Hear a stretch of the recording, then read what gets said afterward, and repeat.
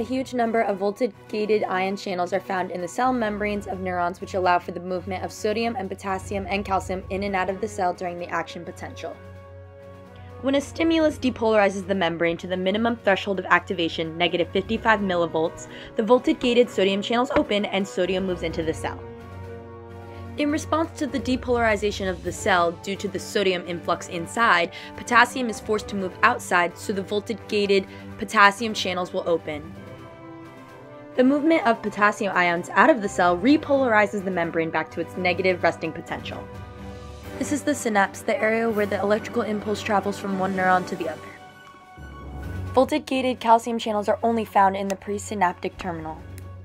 Activation of voltage-gated calcium channels allows the movement of calcium ions into the synapse.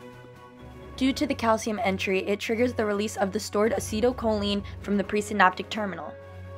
ACHE is always present in the synapse and rapidly degrades and tries to inactivate the acetylcholine. However, since acetylcholine entered the synapse, it activated the acetylcholine-gated sodium channels, which allowed for the sodium entry into the postsynaptic membrane.